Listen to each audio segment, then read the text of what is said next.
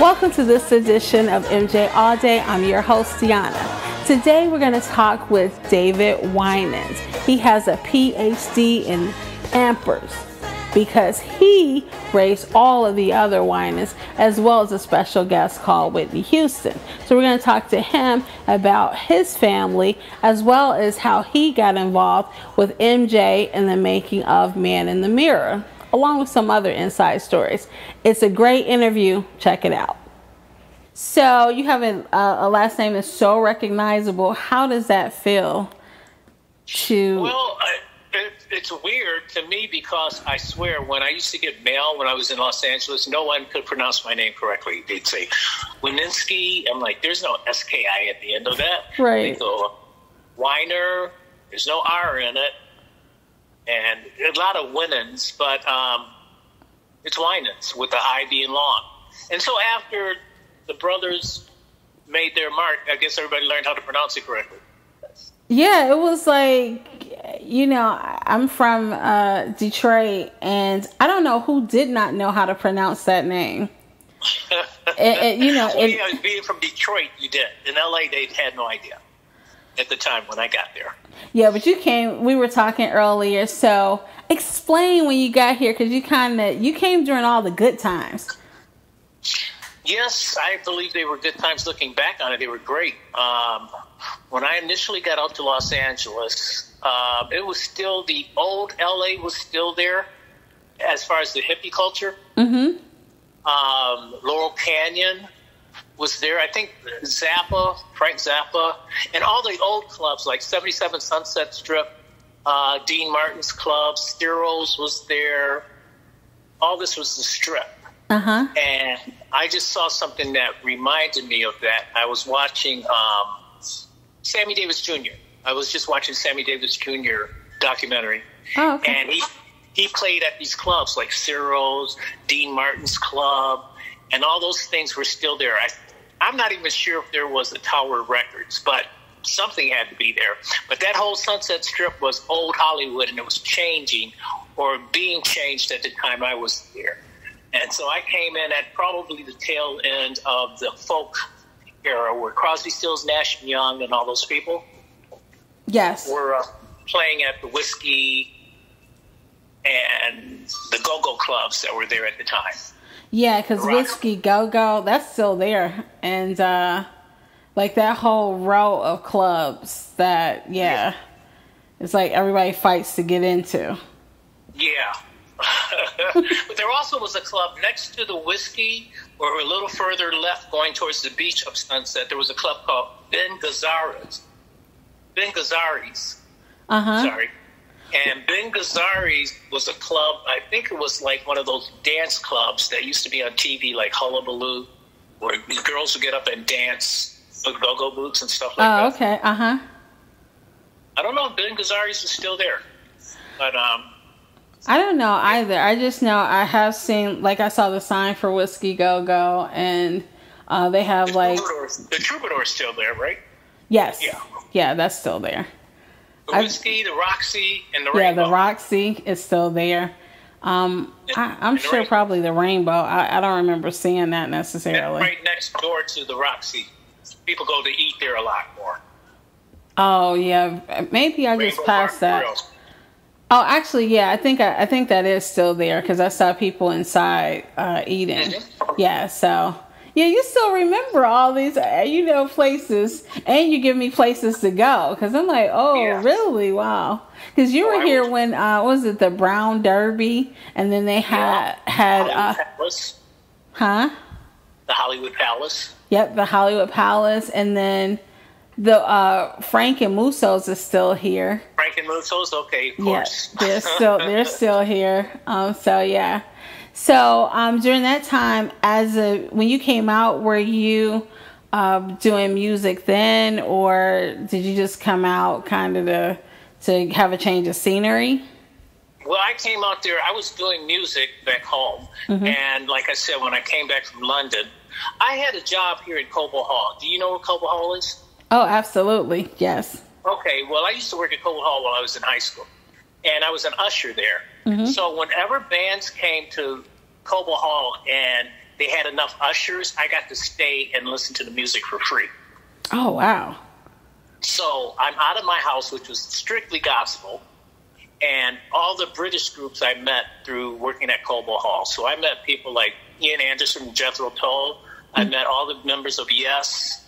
I met Jeff Beck, Edgar Winter, and these groups who I marveled at because I was a guitarist at that time, I became friends with. Wow. So outside of like learning all the anthology of all the rock bands, I was enthralled by the people I met through that job.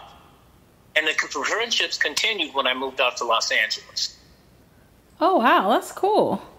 Yeah, I thought that was cool too.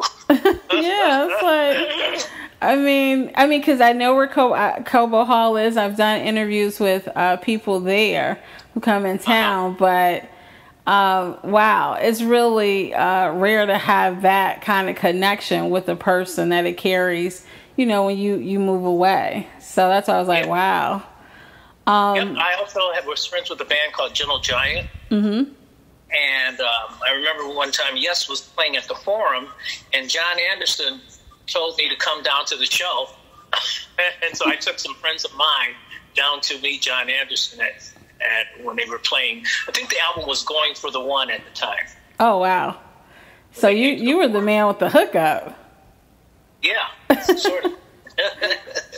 So after being here a while, did you, like, how was it getting a gig, so to speak? Or, you know, was it easy, like, just somebody calls you up and, hey, we need a bass player, come on, bring it down? Or did you really have to? It wasn't like that. It wasn't, being a musician in Los Angeles is kind of hard as compared to, which is really weird in a sense, because Motown, being Motown, full of musicians here. Right. But they have a unions list, musicians union. I was anti-union because I had my own band. So I wasn't like a session player. Right. So when you get to sessions, you're on a list in Los Angeles, Chick Corea, you know, people of that ilk. Stanley Clark, and you're not getting that gig. Right. You know what I'm saying? Yes. Who else was like session people were Toto, everybody in Toto. Oh, wow. It was David Pack's band. I forgot the name. Ambrosia was another session there. And so I came back home. I had a band here after I got the layout of Los Angeles. So I came back home and put some people together from here and went out to LA because I met some gentlemen that were interested in my music. Because I had gone out to shop my brother's stuff. Oh, okay. And I went to all the gospel people there, and they turned it down. I said, you guys are making a mistake. And next year, they were all at the Grammys when my brothers won the Grammys for their first album. And I said, I told you so. So that was a pick.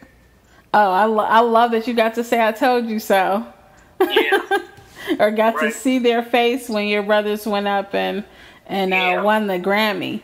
So when you had your group, were you also doing gospel, or had you branched out, and were you doing other music? Progressive rock. I think Andre Crouch was out there because Andre was booming at that time too. But no, I was strictly.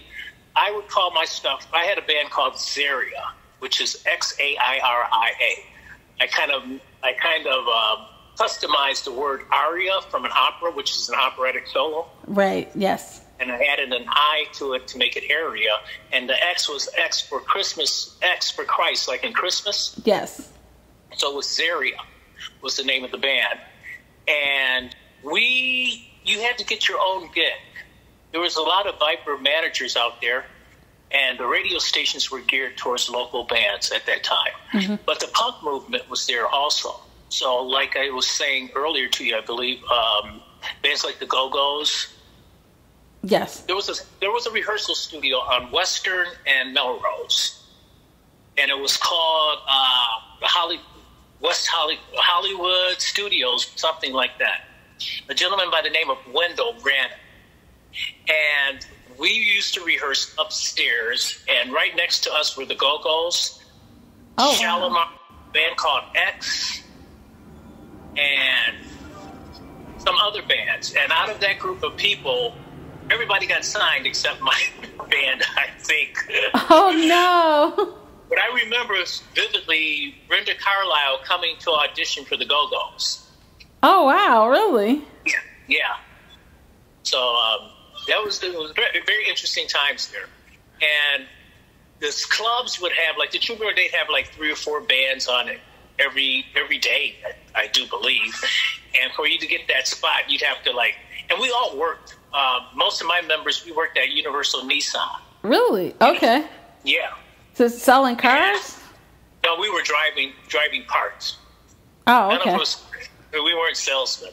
We would drive parts, and we'd have to be at work at 7 in the morning or something like that, and then do a gig on Monday and Tuesday and be there until 2 or 3 in the morning. Oh, wow. And then be at work the next day. So we were troopers. Yeah, you're but serious. That was the scale of it, and I remember you had to work 24/7 to try and get a date at one of these clubs.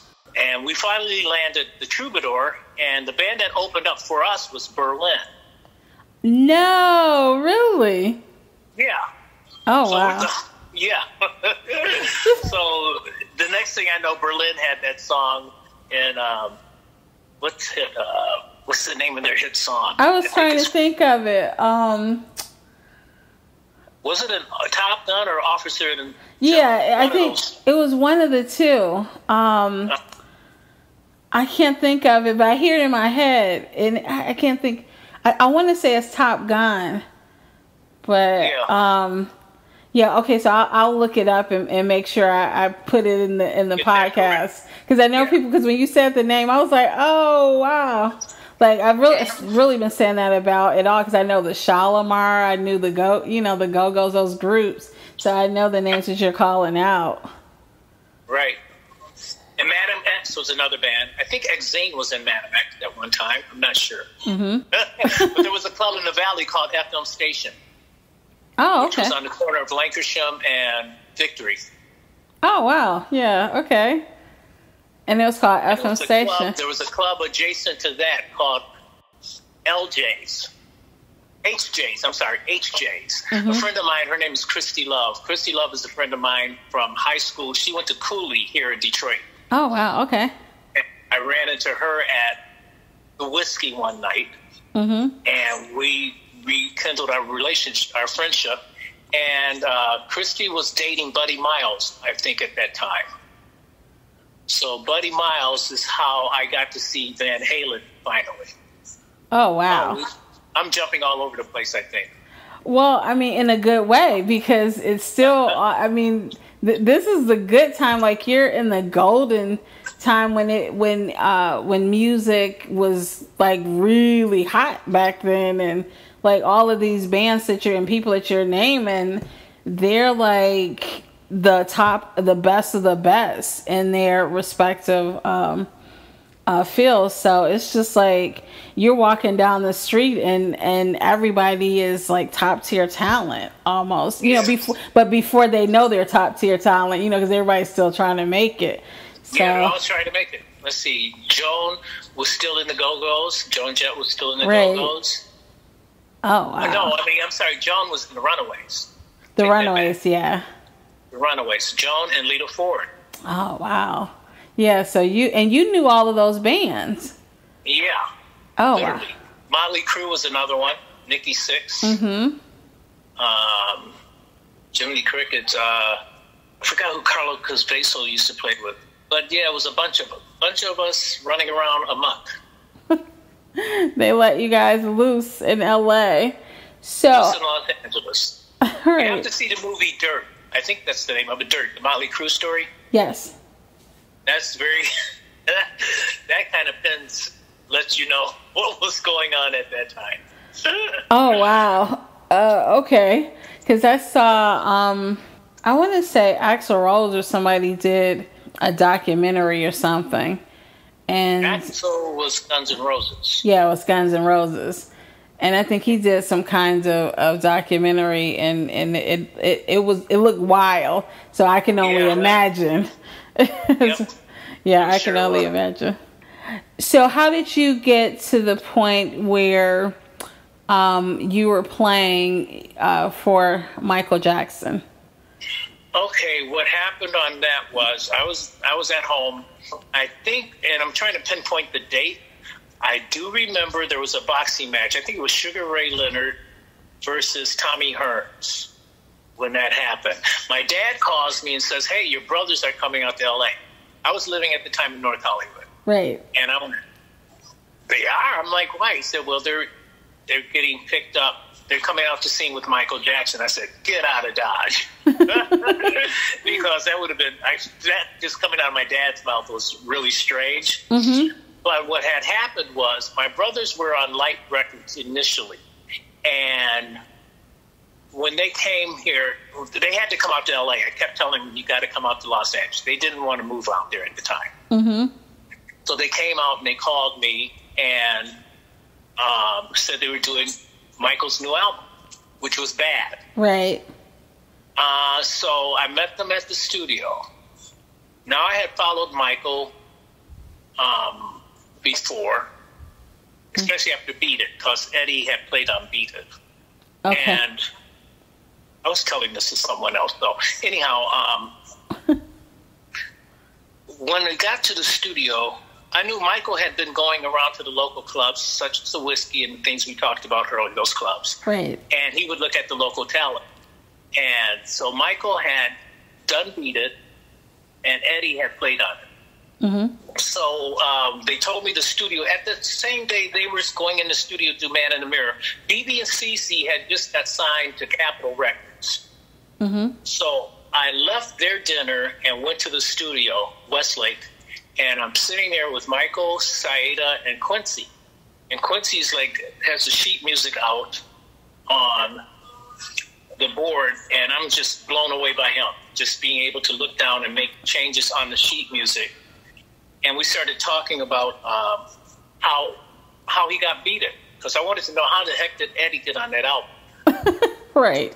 Michael had just came in. He was standing there. We talked for a minute, and then he disappeared. Michael could disappear in a split second. If you blinked, he was gone.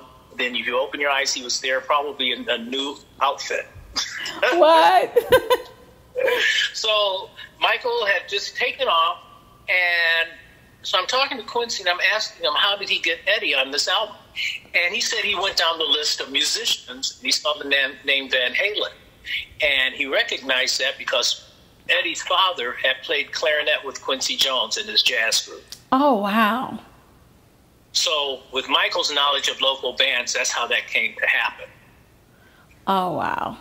So while I'm sitting here, I'm trying to think, how can I get on this album? I wanted to play guitar on this album. Mm-hmm. So I asked Mr. Jones, I said, Pew, who's playing guitar on this? He said, well, I'm getting this guy named Stevie Stevens. And I went, oh, darn it. So I missed my opportunity there. Mm-hmm. Stevie Stevens was the guitar player for Billy Idol.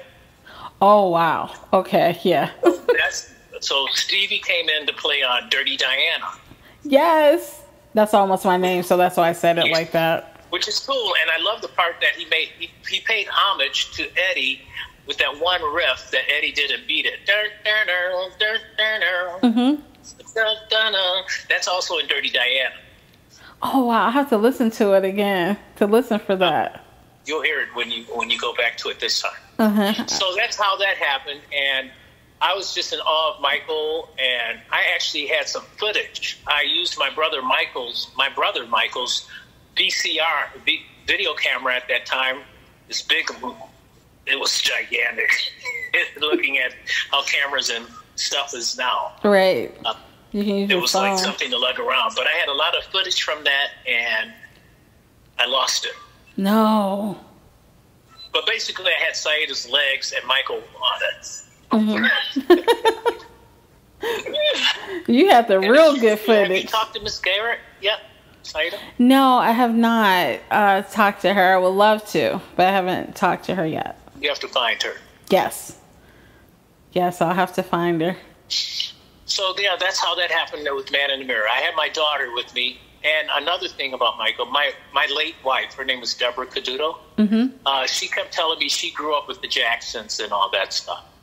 And I didn't believe her. I said, oh, yeah, she's just saying this. She said, no.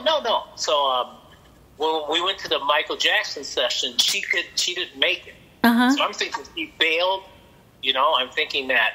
Then later on, my brothers were doing at Universal Studios, which used to be where it was Universal Studios, but it was called, the amphitheater was there at the time. It's no longer there. Okay.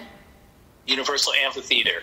Okay, yeah, I've heard of it. A lot of concerts were there. Mm-hmm. And so we were playing there, and we were there with some soap opera people.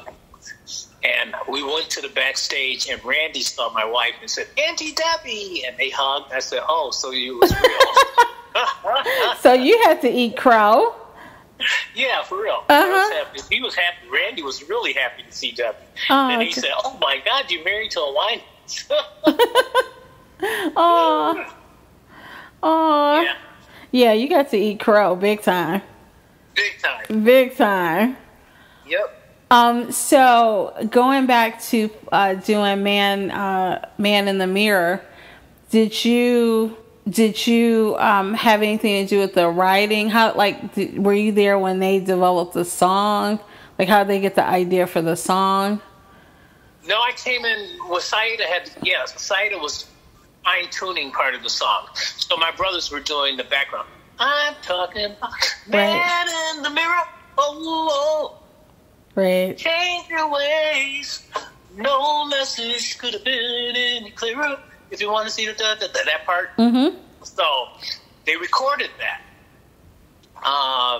And then that year at the Grammys, which were in New York, mm-hmm.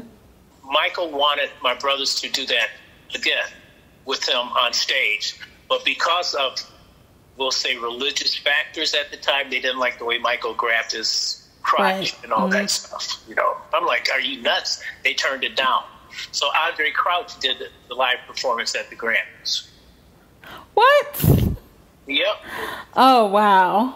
Okay. Yeah, little known fact. Yeah, you're like. And Andre's also that Andre Crouch's band music choir is also on the background of Man in the Mirror. Oh, okay. So did you play on any of his other No, projects? I did not have a chance to play on anything else of Michael's, but I did get called. You did? This is like how crazy things is. David Wilson was the guitarist with Michael. Uh-huh. And my brother Michael called me and said, "David's trying to get in touch with you. Call him." So he called me to go out and do the tour, Michael's the 50th thing. Right. Before he passed. Right. So that never came to fruition. Yeah, unfortunately. Yeah, and I think Jennifer Baton, she was called to do it too. So. Yeah, because was she the one actually in the video? I think. Yeah, she was. Yeah. Okay. Jennifer's in Los Angeles. I think she's living in LA. I saw her the last time I was out there. She was doing a show at the. What was her show? I think it was at the Troupe. Okay. She does a one woman guitar show. Oh wow. Okay. I'll look her up. It's really interesting because I've talked to so many people who have met him like in different Michael Jackson different ways and know him from different places, and it's always interesting to hear hear about him as a person and just hear about his work ethic, like when you're working with him, what he's like. Oh, he's dead serious with his work, but he was very warm. Mm-hmm. He laughed a lot. Mm-hmm. He just had a work ethic. Anybody tell you about his nickname? No. What's his nickname? They used to call him Smelly. Really? Smelly, yes. And I asked Q about that. I said, "Why are y'all calling him Smelly?" He said, "Because he's squeaky clean." Oh, Smelly. Yeah. Because he's squeaky clean. Yep. Oh, wow. I thought they, the opposite of stinking, he was squeaky clean. So yeah, that's really funny. And he also, when he was singing, doing his tracks for Man in the Mirror, he was holding my daughter. My daughter's name is Seven. Oh, wow. Yeah, he kept going, oh, Seven. Oh, my God, what a pretty name. That means perfect. I'm like, oh, it did? I just thought it was a cool name. Little did you know it was perfect. Oh, wow. Yeah, so that's what they always say, that he loves kids. That's a special memory to have, and you lost the footage. I lost the footage of, yes. Yeah. Crazy. Did I bring that up? I loaned it to my brother, Michael, and he loaned it to my brother's manager at the time, who was Barry Hankerson. Mm-hmm. Oh, yeah. Oh, you know that name. So, I know that name, yes. Barry even might still have it, because I thought it was going to be great, since when Michael passed, I said, oh, my God, I have this footage of him. Right. And I wanted to look at it. And I called my brother, and he said, oh, I gave it to Barry. I said, get out of Dodge. So yeah, that's what happened with that. Hopefully he hears this and gets it back to you, and he still has it, because that's amazing. Yes, that's amazing. Sure is. Especially for your daughter to look back and be able to see that. That'll be amazing. So, but he's not the only super duper celebrity that you've been in contact with, because I heard that your family is very good friends, or was very good friends, with Whitney Houston. Oh, good old Nippy. Yeah. Yes, Whitney was great too. I missed her. I had a lot of fun with Whitney. We were on tour once. Whitney, I don't know if you knew this, Whitney sang background for BB and CeCe on one of their tours. Yes. I heard, I've heard so many stories, but what I've always heard, and you can confirm this or not, was that she was officially a Winans. Yes, that's true. That is true. That's true. That's what I've always heard. She's officially a Winans. And I heard that your mom gives these looks like you better get it together, and that when she gave that look, good old Whitney knew, step in line, just like the rest of you guys. That's true. God bless her. Yeah, absolutely. I missed Whitney when she came back here to Detroit to do Sparkle. Yeah. And I didn't even know she was in town. A friend of mine who was auditioning for that part called me and said, dude, I'm doing this thing with Whitney Houston. I said, Whitney? I said, she's here? He goes, yeah. I said, dude, tell her to call me. Mm-hmm. And I don't think he got that message to her, or he never had another scene with her. Mm-hmm. But after that, I know she had left town and gone back to L.A. So another friend of mine who was in charge of music at Hollywood Records had gone to the Grammys that year. Mm-hmm. And that's when he called and told me that Tony Bennett had come. They had started the ceremony, and Tony Bennett had come out and said, we've lost another one. And he was referring to Whitney. She had OD'd upstairs in the hotel, because it was at the Beverly Hills Hotel. Right. So, miss her. I have very fond memories of her in New York. She came to see us at the Beacon Theater. Mm-hmm. And this was before she married Bobby. And I was kidding with her, because her dad didn't want her to marry Bobby. Mm-hmm. And I said, Whitney, you don't have to do it. I'll divorce Debbie, and we could get married. She started cracking up. Right. David, you're crazy. I said, no, you really. My wife said I could.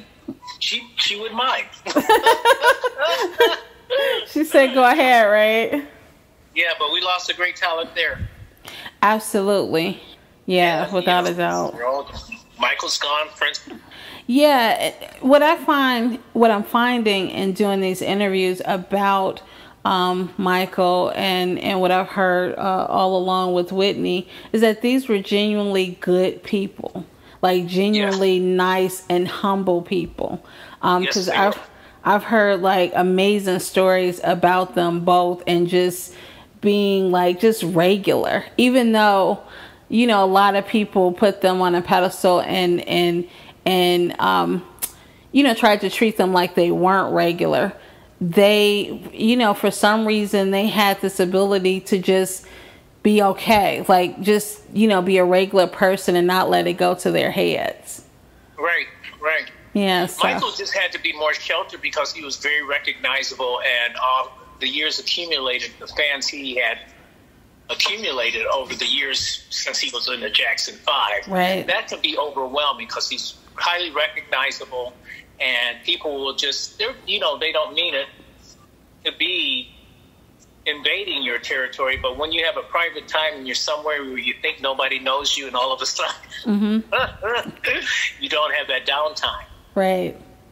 Yeah. So that's a hard thing to balance and still stay as a compassionate, regular, average human being. And that's why I thought you would have an interesting perspective, because your family is a large family like his, and like his, you guys did very well. Like, each, like you said, you had the BBCC, they did their thing. Then you had the other brothers who did their thing, and you were out here doing your thing. So everybody kind of, it's like, they call them the Voltron, how everybody breaks off and does their thing, and then they come back together.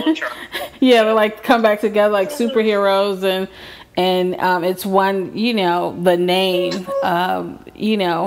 the Winans is the name that's out there, but you're always representing it, and the pressure of that. Yeah, us growing up, we had like five different versions in the family. The first four, when I was with the first four, with Marvin, Carvin, and Ronald, we were the Winans. We were a quartet group. Oh, cool.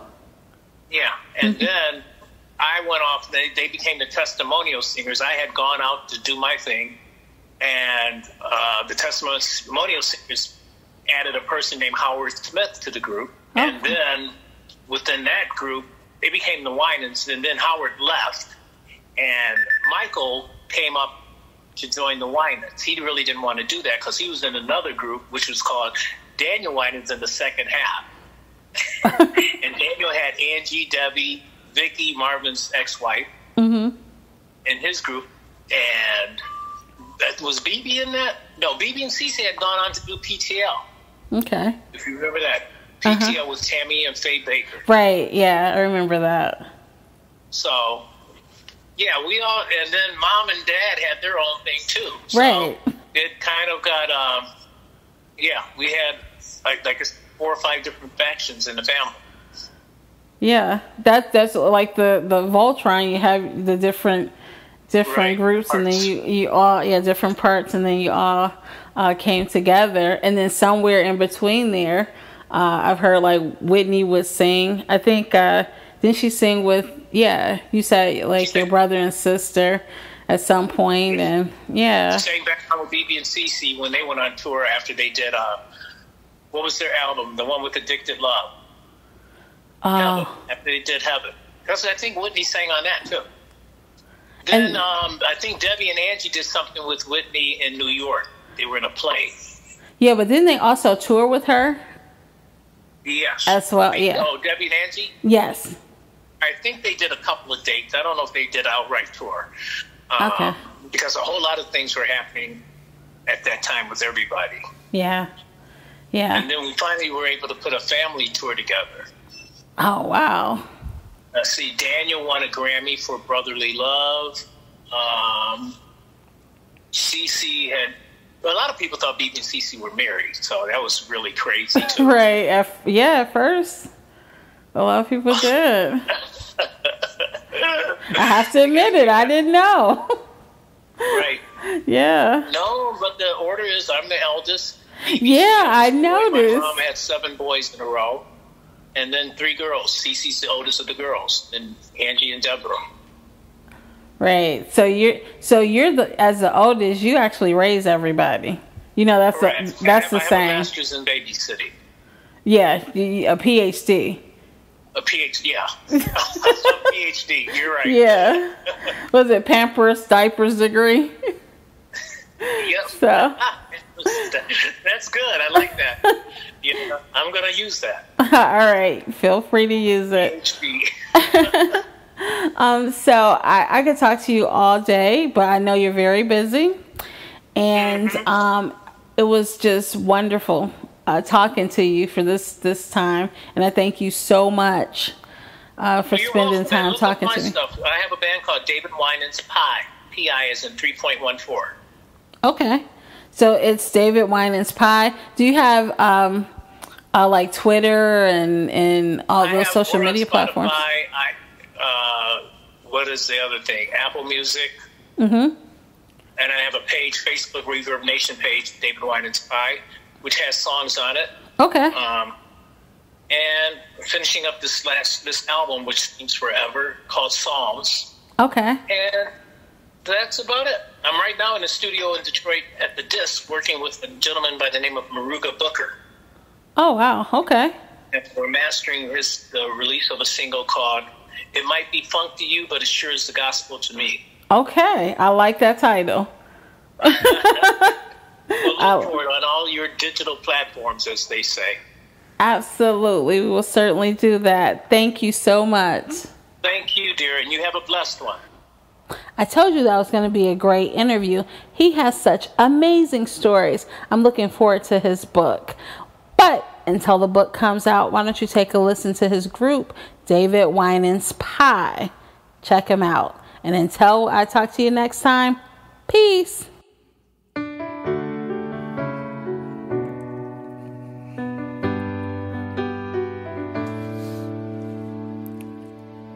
Let my heart be still for a moment and reflect where it has been. Looking back in retrospect, where should I begin? I shied away from circumstance, whose love will I depend? If there's such a thing as second chance, will you bring me there again?